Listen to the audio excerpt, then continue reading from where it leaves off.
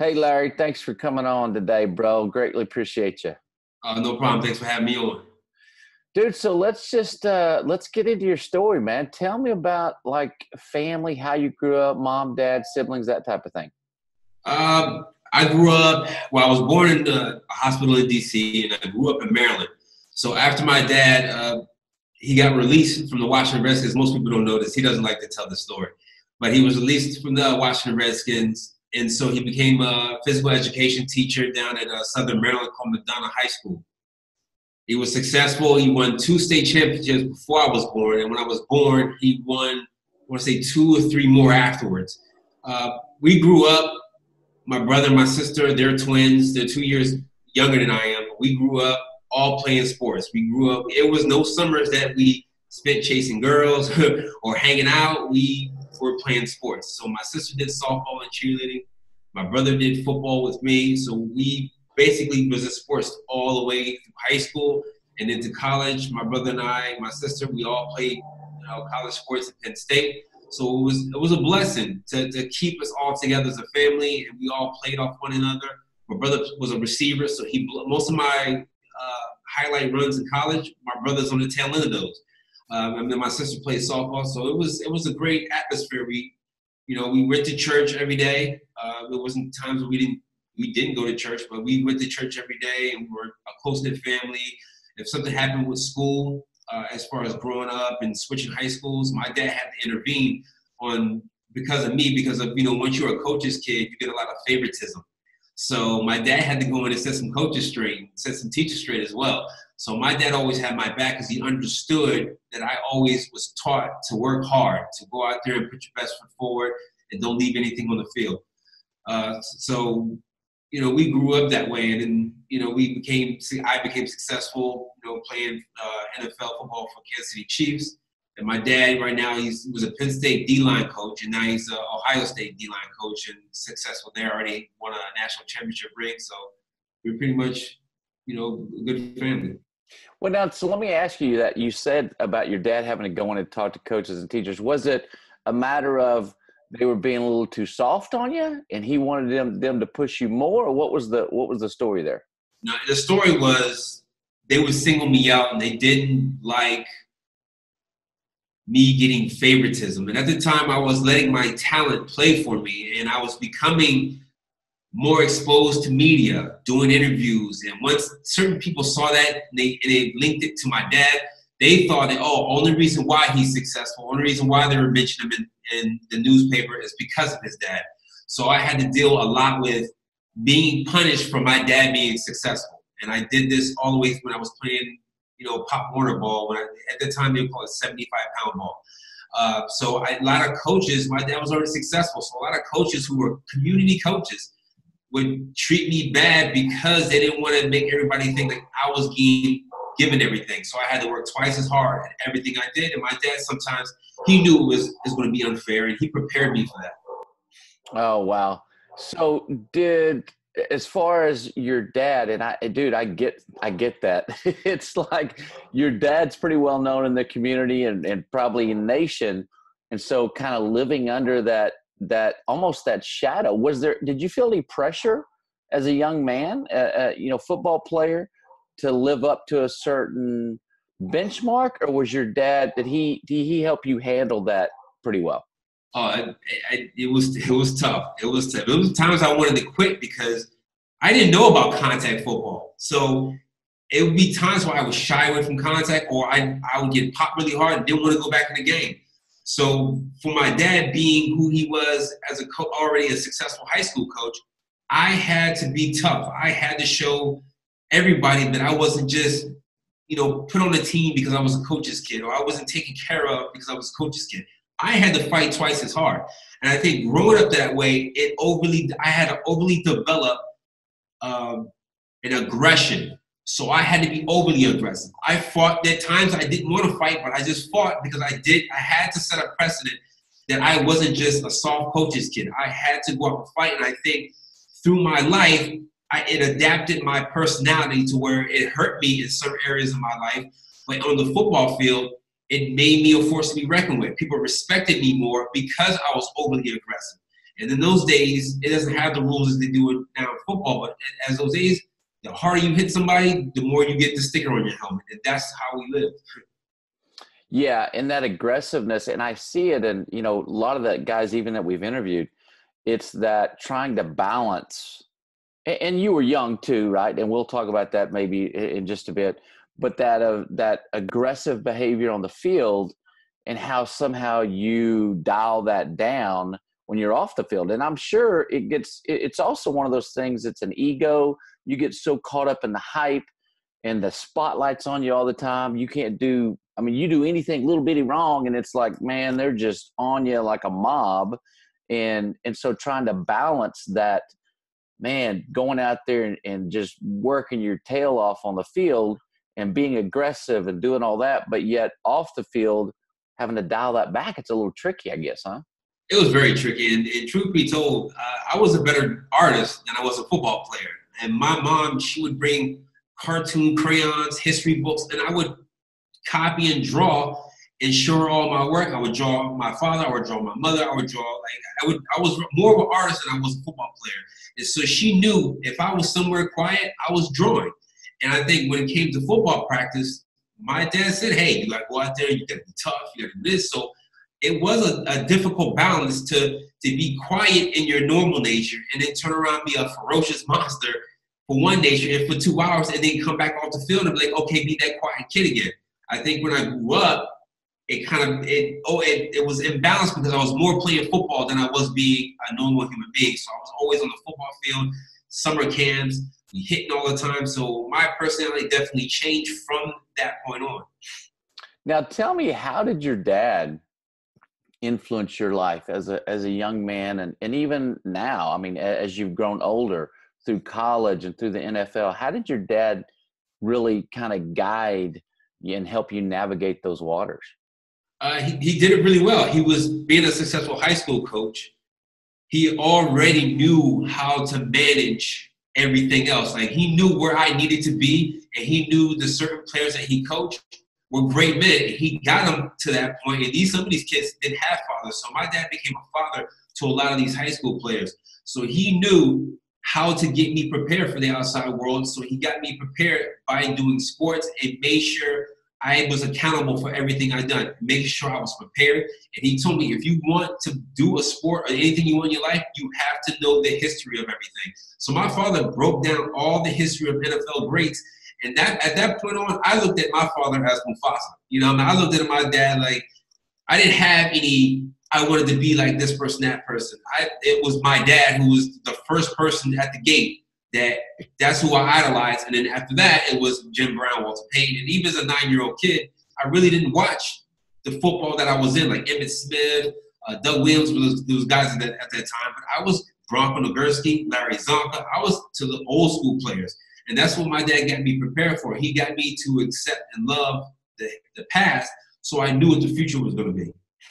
And I take it that he really helped establish a mental toughness in you that maybe a lot of other guys didn't have, but it's because he was a coach, knew how things were going to be and probably knew what was coming for you in college and in the NFL. He was able to really prepare you for that mentally. Because I imagine mentally, just that mind game alone and having to deal with all that chaos is pretty crazy, right? It's very crazy. And plus you get into a lot of coaches who have egos who, I'm not their kid. I'm not their son. So they don't have any loyalty to me. And I always saw from my dad how he treated his players. And being around high school football players, I see how my dad treat other players. It wasn't, he was just giving things to guys because, they were glamour or they were, one's better than the other. My dad literally set his quality level as who is going to work the hardest. And that's who he put up front. That's who he made starters. So my train of thought was, all right, all I got to do is prepare and be the best on the field. And if my talent overworks somebody else, I should get the role. And that's how my father prepared me for that. And that's why when I always had these little, spits and spat with coaches, is because no one was like my dad being a coach. My dad was always honest. He never lied to players. And he never did anything out of selfish reasons. So it was kind of hard dealing with other coaches outside my dad because I had my dad on a very high pedestal when it comes to coaching. Dude, I love that, man. I think we talked a little bit beforehand. There's so many stories out there of fathers. I can get all the stories of the dads who weren't the best example, but it's tough to find those stories like you have with your dad. And to that point, give me one or two stories, man. What were some of the most memorable moments with your father? Was it on the field or related to football, or was it off? I think it was. I think when my dad really started seeing me come full circle as far as really being a running back, and I could say that it was a film. When my mom used to watch me, used to film me playing football, and she could never hold the camera. She would always shake it.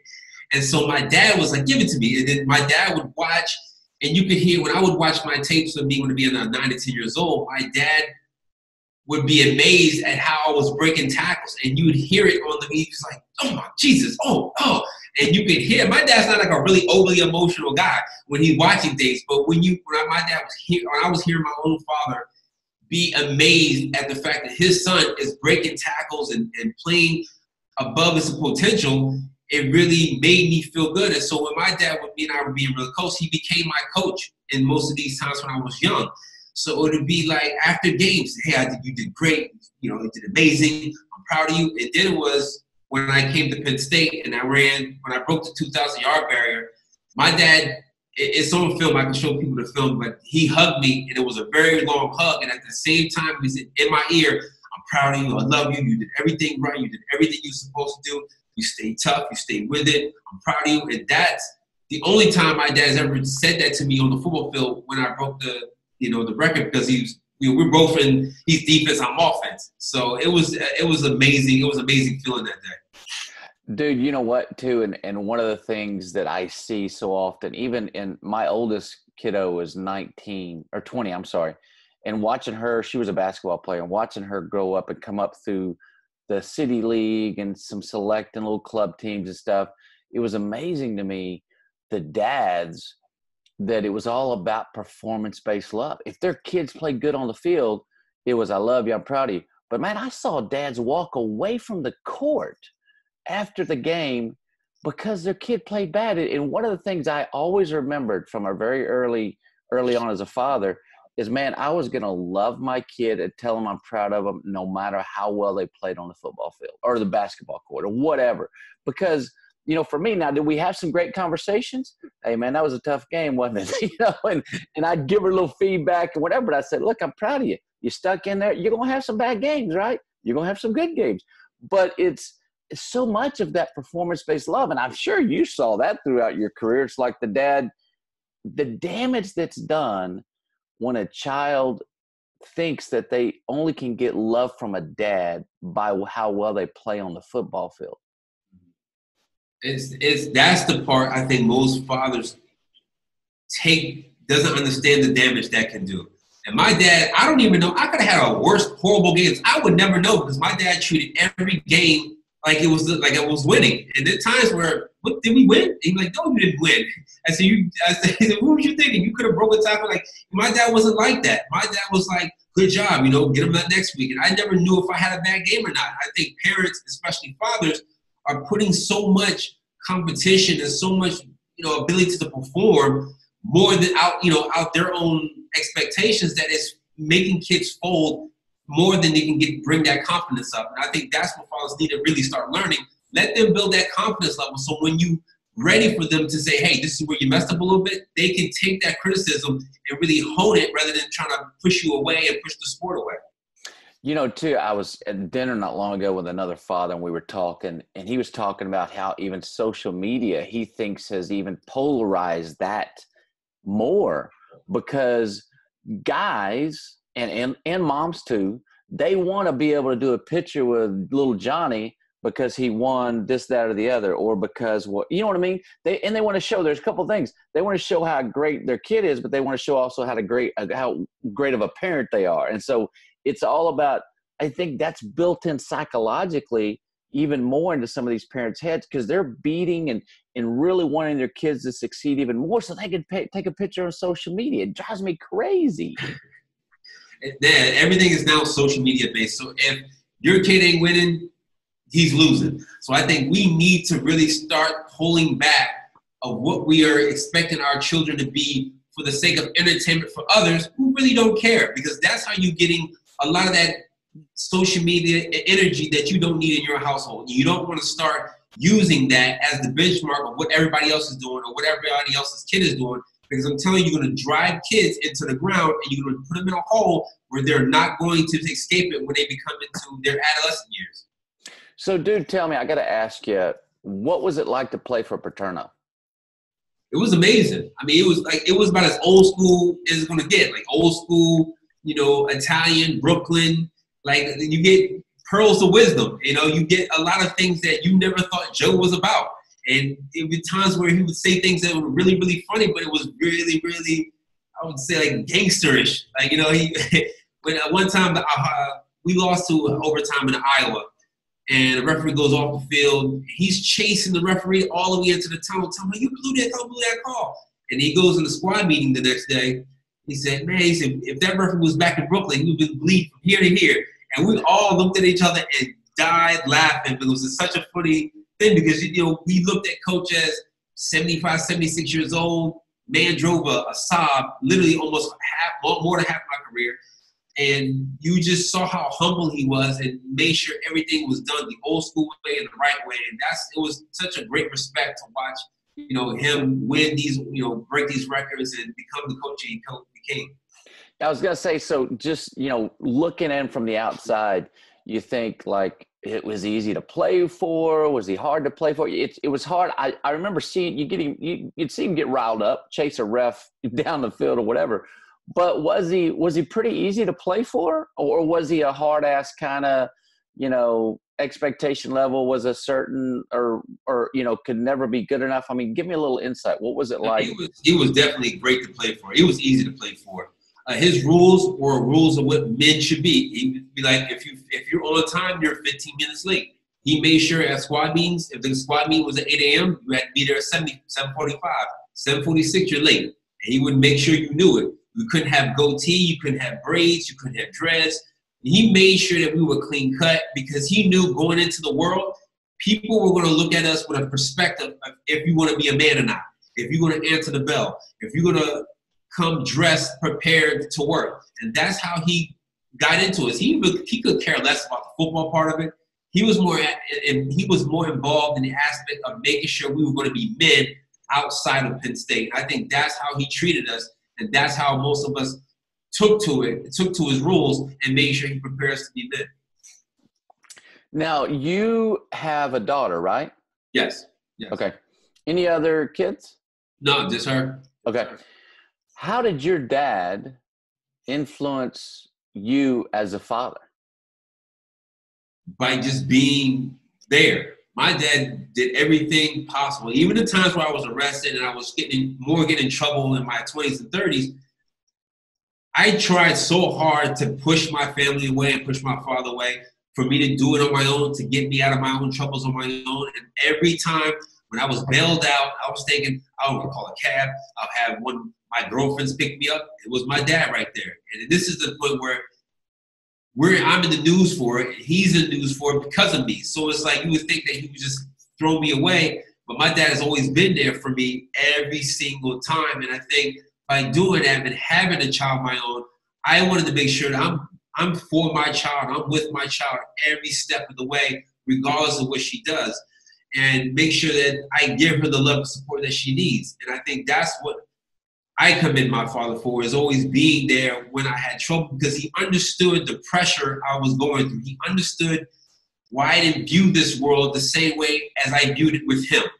And that's how he took all my troubles and the things that happened, because he knew that no one's going to be like my father. And that's how I have with my daughter. I want to make sure that any man in her life is not going to be like me. So you got to be prepared for the ins and outs of, relationships or just dealing with this world in general. Dude, isn't it, it's funny. God's got such a crazy sense of humor to give a guy like you a daughter, and all the things that you've been through. And like me too, I got 3 daughters, bro. Wow. We really got to talk about what you've been doing. Yeah. That's why I ain't got no hair. Dude, it is I've been blessed in a tremendous way, but I'll tell you what, girls, wow, it's interesting. Yeah, it's a heck of a journey. I've learned a ton about myself as a man, and they've taught me probably more than I'll ever teach them. But in the sense, back to your story about your dad, because I think this is such a powerful piece. In the times that you strayed and messed up, made mistakes, did whatever, you always knew your dad was going to be there, huh? Always. And even when in the back of my mind, I heard my father's voice every time I got in trouble. I was like, it wasn't the papers, ESPN, the person I was with, or her friends, or the parents. It was my dad's voice in the back of my head, because what am I going to tell my father? And that was from all the way from grade school all the way to my life now. It was always in the back of my head, what is my father going to think? What is my father going to say? And that's how now I gotta stay out of these little troubles and all that, because now that voice has reached me when I'm about to be 40. That is my voice now. My voice is, what's my father going to think? What's my father going to say? And now it's, what is God going to think? What's my spiritual, my heavenly father going to think? And I think you combine those two, you really get a perspective on the decisions you make in this life, and know that now they're going to be permanent decisions, whatever decisions you're going to make now. And I think that's the greatest power of dads, and knowing God and knowing my father, is having men that have give you that subconscious in your head, like, oh, you better not. And so that's how I start to live my life. I think the idea, and I think a lot of dads need to hear this, maybe their kids have lost their way, and they're playing out that prodigal son or prodigal daughter story. But to know how important it is for a dad to continue to pursue them, and for them to know how important it is for them to let their kids know, man, I love you no matter what mistakes, no matter how you screw things up, whatever, I'm still going to love you. So there's so much truth in that, because eventually you knew, with everything you were doing, mistakes make, whatever, that your dad was always going to be there, right? Always, because like I said, like the times where I would try as hard as I could to push my whole family away, especially my dad, because I didn't want to hear that voice. I didn't want to hear that voice of reason. I didn't want to be accountable at times, but I knew I was going to get that phone call. Regardless of what it was, I knew I was going to get that phone call. I knew I was going to get that text. And even when I turned my phone off, show up at the door. I'm like, so it's like I couldn't. More as I try to run, as more I was bringing them to me. So it's like I said, I really wish everybody could have those type of dads and examples, because you really, really, no matter how painful it is, it's just you losing that childish behavior that you had, that rebelliousness, and stepping into being a man, stepping into being responsible, and understanding the choices you make from then on are going to be permanent ones. You're no longer going to have people bail you out or get you out of trouble. So I think that's what ultimately all dads were preparing young men for. So, dude, let's get into your story about the prodigal son, because I'm a prodigal son. There's many of us out there that we lost our way. And I mean, I had a 30-year journey where I was just doing stuff. Tell me a little bit about, give me some background as far as like leading up to that moment where you came back to God, and how, that's now translated into your life that you live now. My problems have always been with women. I was very shy growing up, and I was always a shy guy. I was more of I'll make you a mixtape, I'll write you some love letters, but as far I could handle emotion. And playing football, I got more out of football because people respected and feared me as football, and I could lose myself. And more as I got older, I was losing myself to an aggressive personality and stopped being soft, gentle, shy that I was getting into. And so people started respecting me, love me more for being overly aggressive. So when I would have relationships with women and you add money, I started to develop those same type of techniques that made me loved and feared on the football field. I introduced them into my relationships. So I'd be overly aggressive. I would yell, scream, push, hold, grab. I would do it all to show intimidation to get my way. So I would beat my chest, do whatever I want, throw things in the room. And those things were getting me in trouble, but it wasn't getting me in enough trouble where I didn't know when to stop.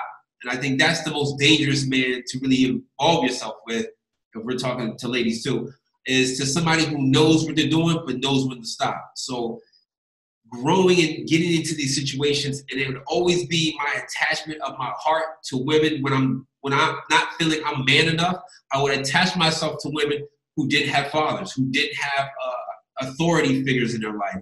And that was who I gravitated to, because then I could show dominance to these women and make them do what I want when my life outside of that wasn't going well. And I started to, that was my personality. And then when I started learning to drink, drinking was it's my way to cancel out bad games, cancel out bad situations. So I would drink more. And then when you find you develop a talent that you can actually out-drink people, it became part of your personality. So now I'm Big Bad Larry, can break up 50, 60 tackles a game, and I can drink a whole bottle of tequila by myself and still walk away. And then with those situations where you add women who test you when you're drunk or test you with it, you go above and beyond. And I was a man of extremes. It was never you caught me in the middle. You caught me either I'm very, very calm, or you caught me when I'm very, very angry, you see in rage. I think that was become my personality, and you add a spiritual factor in it. I was always demonically charged up. I was feeling myself like a chalice with demons, and no matter what I did or how I did it, those things will come to the surface. So it wouldn't even be something I was mad at you for then. It would be something that happened to me in 5th grade that would come up in my brain for some odd reason, and that what I would use for my rage. And I use that as a tool for football field, but now I'm using it as a tool to develop my relationships with women. So I was getting arrested a lot. And every time I would get arrested, it would be I was drunk. It would be me and the girl at 3 o'clock, 4 o'clock in the morning. And it would always be, okay, well, we both forgive each other, case dismissed, and those situations would happen. And then when I stopped playing football, I was just depressed. I didn't know what I wanted to do. Football has been my life joy. It had been my therapy. And even when I had my child, she was 1 at the time, I still couldn't know what I wanted to do after football. And trying to raise a child, when you're not right to raise a child, it's gonna come out. I was still partying. And at the time in Miami, the ecstasy, MDMA drug scene came on, and then I was more into house music. Don't ask me why. So I was taking pills almost every other night to numb myself, because I didn't want to realize that football was over. I didn't want to realize that I had to go get a job. I had to provide for my family, and I was just literally living off, my child's mother. I didn't know what they want to do. I was saving some of the money, but most of the money, it went to private jets. It was living like an NFL football player, and not thinking it's going to come to a head. And then so when I got myself right, I actually had my parents had to come bring me home a couple of times. It would be stories where people who knew my brother would call my brother like, yo, your brother's down here with pills falling out of his pocket. And it would be those nights where they had to check on me. Hey, what are you doing? Where you at? And I was so reckless as a child, as a grown man, really in my late 20s, not my 30s. I had to be out. I did not want to go to sleep. I was a demon living in a demon's world. I was up to 6, 7 o'clock in the morning, sleep all day, go back out at night, sleep all day, go out at night, have chest pains because of doing way too many drugs. I'm like, I don't want to be here. You feel like you don't want to be alive because you don't have life. So I let a couple of relationships go by. I started getting a little bit better at that. I didn't really meet my answer to God. I meet my spiritual reckoning, or let's say the road to Damascus. I really didn't have that moment until literally 7 or 8 months ago. I was, dating girls, really trying to get them used to not being overly aggressive. My daughter has taught me so much. She's been so gentle with me, and I'm gentle with her. So she now sees what I'm doing because she's of age. And so I couldn't find an answer because I kept putting all my eggs into other women or other people to build me up. So I just dropped to my knees 8, 9 months ago and was like, I'm here. I surrender. I give up. I can't do this by myself. Like, tell me what you want me to do. And it was since then, God has really, all right, you're going to watch this. So I would just stumble across YouTube videos about heritage, about what God did to Job, or I just started seeing so much imagery and really digesting it in and unlearning a lot of bad habits that I had already picked up. And my belief system was off. I wasn't into God, but I was into the universe. So I was really coming out of this satanic matrix that I was in. It really felt new. I felt like Neo. I felt like, wow, okay. And more I prayed, more he showed me more. And so it became a thing where, wow, like I really removed myself. And God really set me outside of this world and say, all right, now look at everything that you've been doing, and look where you at now, and look how better you feel for it. And I was ever since then, I've been feeling amazing. I really can't express it, but it's amazing to watch things and watch the things I would usually get mad at. Like, I'm not mad at it. I'm giving people advice. It'd be times where I'm out knowing I'm not supposed to be in certain clubs and all that, but I would remove myself. But I would see people like drunk or sick, and I'd be like, oh, I'd be rushing to them and like, you want water? You need water? You need anything? Back in those days, I'd be like, yo, you want a shot? You want to drink some more? So it's just an amazing transformation with God giving me a child. Even it's a sin to have a child out of wedlock, but he knows what he's doing. He knows what he's doing. So to have a child and calm me down enough where I can raise that child, find God, and be able to give thanks to him as being found. Dude, isn't it funny too? Because like I look and I lived some of that life, probably not quite to the extent that you did, but I can spot dudes that were just like me at a younger age. Like I and within like a minute or two, I know the struggles and things they're going through because I lived it. And like whether it's a personality, the way they're acting, the drinking, whatever. But it's crazy because I can spot those guys that I have this compassion for them, right? You have this grace because it's like, man, that dude's struggling with something and I get it. And you can see it, like you see it on their faces, and you can tell almost what stage they're actually at. You could tell by looking at them like, man, he's just 2 more months, he's going to make it through. Like 3 more months, he's going to make it through. And sometimes for guys like us, we need to hit rock bottom 3 or 4 times just to know we hitting rock bottom. And then that's when from there you go up. I think you could definitely testify to that as especially being strong and hard-headed. We need to really hit that rock bottom 2 or 3 more times to let us know that how long you going to, guys like, how long you going to play down here? Like, I'm really ready to bring you up, but you have to let go of some of that ego. And that's what God's doing. He put me through a test of releasing all that ego for me to be who I am now. You know what, dude? And I could tell too the humility, and I say this all the time, people I deal with, and the true transformation and what God does in a person's life, you see a humility because they realize, man, I can't make it another stinking day without God. You know what I mean? I could be off at the bar and lose my family and marriage and whatever if I'm not careful. I need God every day. And if I don't have him, I will screw this thing up. I can guarantee you. So back to, because I love this part and I think it speaks to so many men, the identity piece, because you as a stud college football player, stud NFL football player, all the accolades, all the fame, fortune, all of that, to walk away from that. And that's been your identity for so long.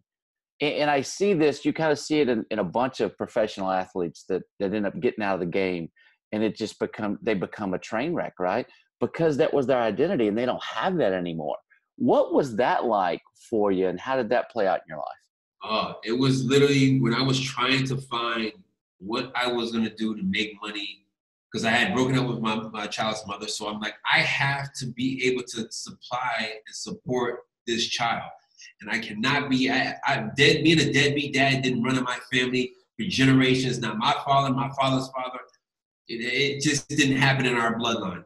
So I had to make something happen. And I'm telling you, it's funny because God sends you down roads where he knows it's going to break you. And I was quiet, but I was prideful. And I was like, I'm not doing that. You know, even when I played football, I was like, I'm not playing special teams. I'm a starter. I'm not doing this. So it came to a point where I was taking in odd jobs. God had me to break my will and break my ego. And I'm telling you, I don't tell the story this often. I took an interview for one of these people that sell. They said that it's a pyramid scheme. So I went in for the job. Like, oh, we'll hire you right on the spot. I was like, what? Really? I was excited. I called my mom. She was excited. So I'm thinking it's going to be everything. I'm like, this is going to be smooth. Turns out I was selling boosted makeup in a 3-piece suit in 90-degree heat in the summer in Miami on South Beach. And I am not a salesman. If anybody knows me, I don't talk about nothing. I don't speak. When I speak, it's not about selling anything to somebody. And I literally worked that job for, I would say, 4 to 5 days. I worked selling makeup, women's makeup on South Beach, near the beach, where everybody could see me in a 3-piece suit. And I did that for like from 8 to 3 o'clock in the afternoon. I came back. That broke me. That broke me. I was like, all right, I'm done. This is not who I am. Like, I'm done. But God's like, okay, I'll give you another test. I'll put you back to school for a little bit. So I went and did the MBA program in Miami, and then I figured out that my learning was off. I wasn't able to pay attention, and the whole thing with CTE and the degenerative effects of football and helmet hitting and all that was starting to take its toll. So then I was able to link up with the guy who did nonprofit work. He was willing to pay me to be with nonprofit. So I then had a job helping out kids, doing radio interviews. And I think that was when everything that was coming against me, I was like, no, this is for a reason. This, like, God's giving me everything I had lost. He's giving it back to me, but he's doing it his way. And I lost my ego, was helping kids. And from then, I literally had never had a word about a bill, money, or anything in my life. And I started giving back more because I understood that God breaks you down so he can build you up and give you everything the devil took away from you. And I think fathers, it don't matter if you're an NFL athlete, $5 million, $6 million, or you at a job and you're a CEO.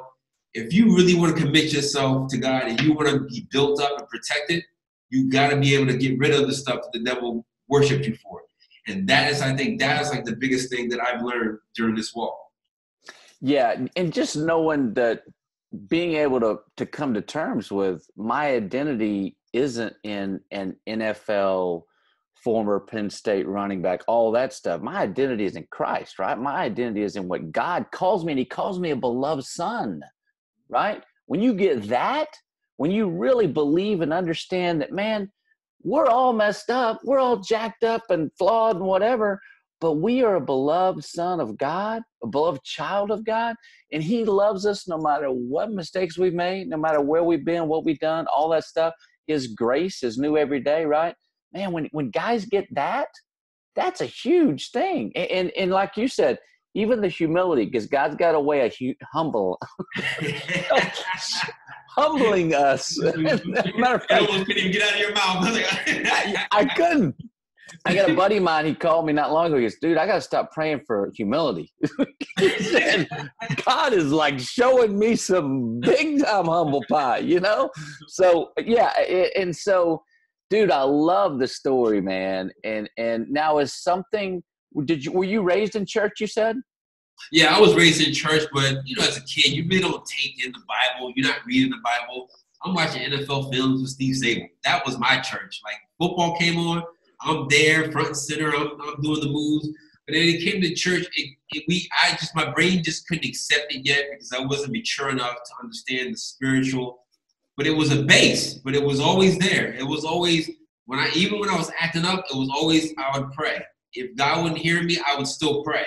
And I knew that at the time I wasn't living right. I wasn't being right. But I knew my heart was into doing the right things. And I think that's why God shows that he is long-suffering and full of grace, because he worked with me knowing I was breaking laws and commandments and sinning, that he was giving me a little bit to survive to get me to a point where he could take it all away from me and build me up when I was ready and mature to be built up. And I think that's, like I said, it's like you said, like we're his children, and he treats us as children.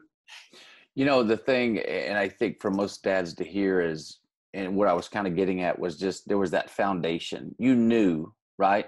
And the importance of us taking our kids to church, because they understand and see that God is a priority in our life.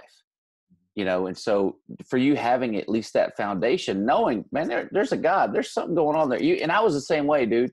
I was running as hard as I could the opposite way of God, because I didn't want to face the monster in the mirror I created, all my junk, the shame, guilt, unworthiness, all that mess, right? But I knew something was up. And deep down, I kept playing and doing this stupid stuff, but I knew my behavior was linked to something. I knew there was a God. And so ultimately, like you, it's like, okay, Lord, I surrender. I'm all in. Now, tell me from a father perspective, man, what's been your biggest struggle and how did you overcome it?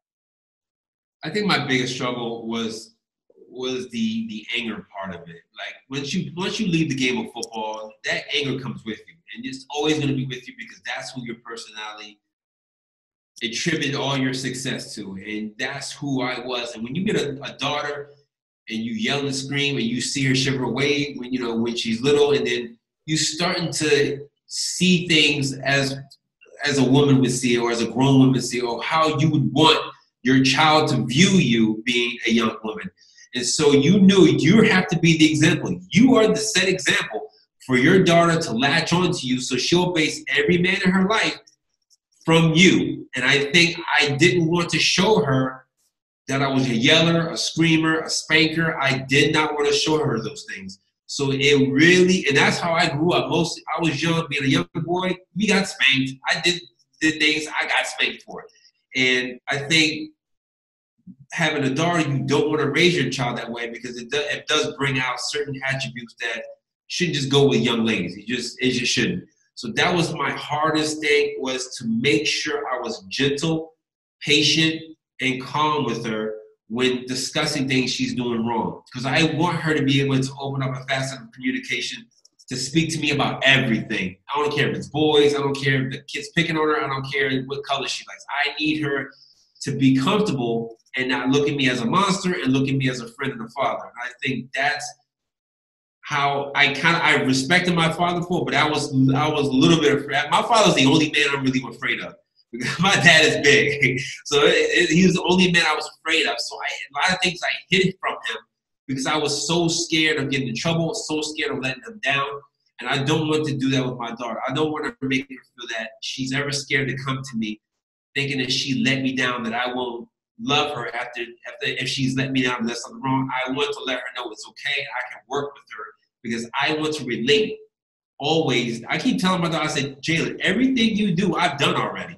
Like, I done the same thing with my father. You might do the same thing for me. So you might as well just start telling me everything so we can work through this together. You know what, too, man? One of the things I've learned as a dad and is sharing some of my own struggles and issues with my daughters. My two older ones know more than my younger one, and it's kind of that age appropriate, thing. But my two oldest know the battles with depression and alcoholism and everything that I've gone through. And it's in those struggles, I think they see, you know what, man, dad's imperfect. Dad's made mistakes, and, will probably make more mistakes, but it's okay.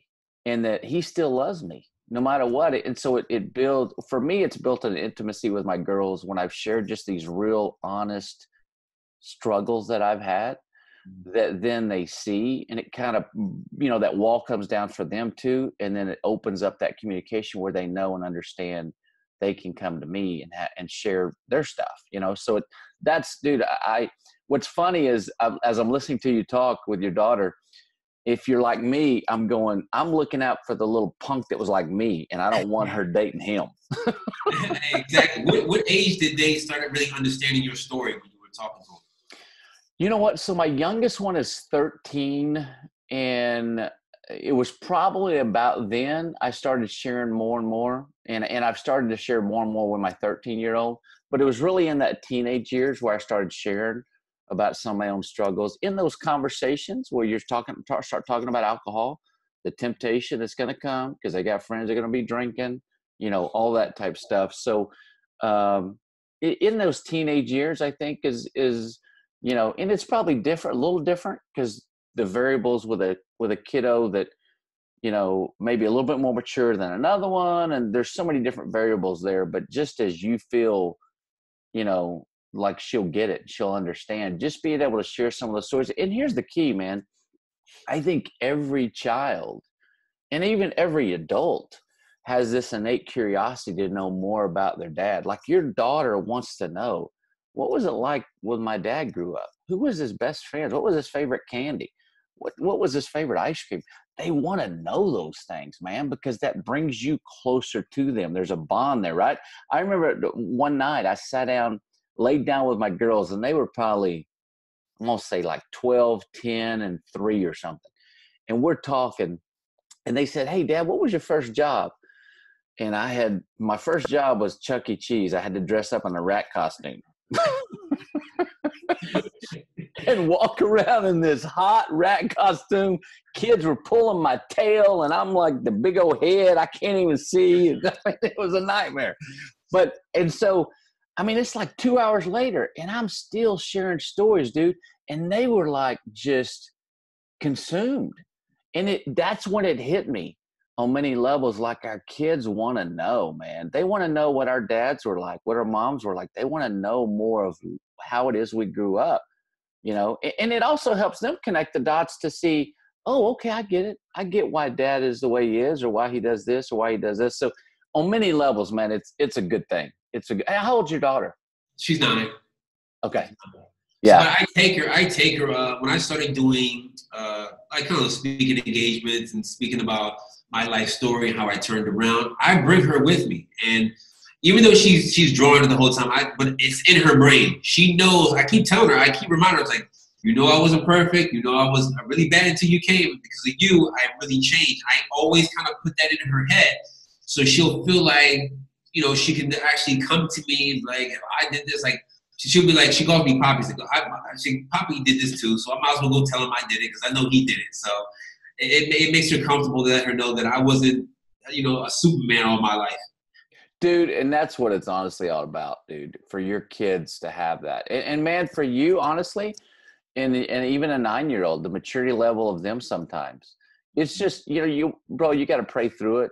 And just as God opens the door in those conversations, whether it's laying down at night or picking up from school, and, just things start happening. Here's what I'll tell you, what I've learned as a dad of daughters, especially when they become teenagers, is listening and how important it is just to listen. A lot of times they come, and I didn't learn this from my wife years ago. It took me forever. She'd come to me with something, and we're fixers, right? It's like, okay, do this, this, this, and this. Boom, I'm out of here. I just won the day. Instead, she just wanted me to listen. She didn't want the problem to be fixed. She just wanted me to listen. And it's the same way with my girls, with my teenagers now, college kids, when they come home, man, when they come in my office, I drop everything. Because it's not that often that they want to hang out and chat because they're so busy and got so much going on. So when I get that opportunity to chill with them, man, I'm all in. And so that's really helped me from a father of daughter standpoint. Okay, dude, as we start to wrap up, a couple of last questions. What do you think has been your greatest achievement as a father? I think my greatest achievement is actually just my overly, affectionate ways with her. Like I've been able to have so much fun. Like now she's my travel buddy. We go to Jamaica. It seems odd outside looking in because like, why you just can't find a girl to go with him?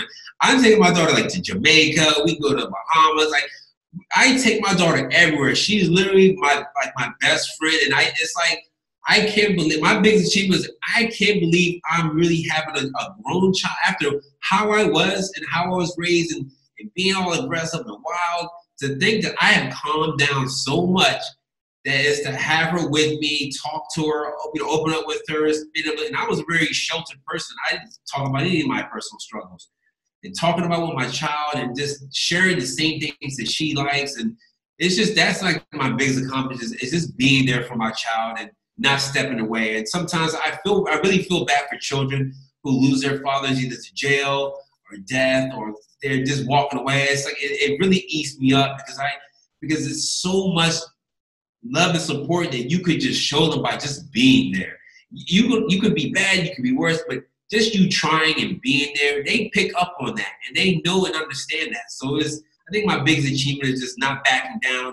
And I've been through it. Like, trust me, I want guys to know that, like, you know, when you break up with your child's mother, just be prepared to be in court. Like, go through it, because it's just the way it is. You're just dealing with women who are emotional and they gotta take it out on you.